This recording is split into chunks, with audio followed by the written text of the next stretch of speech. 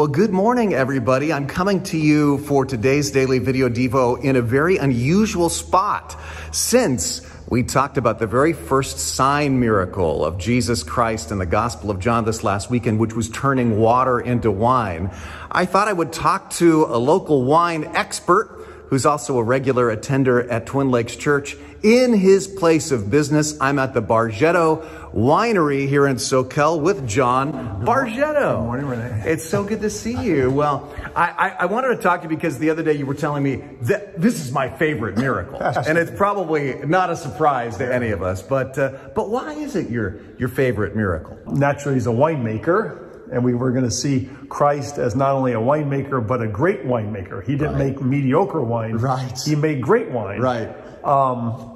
It's his first. It's done at Cana. And on the surface, it's about joy and generosity. Wine brings joy to life, when enjoyed in moderation, of course.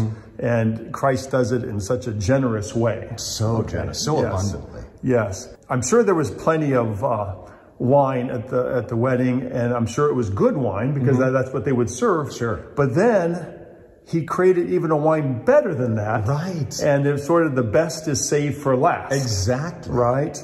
I think about we as Christians living our life, you know, with the joys and the struggles, but we are people of hope. Yes. And the best is yet to come. Right. And that's our Christian hope. This miracle is about turning water into wine, but it also is reflective of just the way Jesus works. As you said, it's about joy. It's about the best is yet to come. It's about hope. It's just so beautiful on so many levels.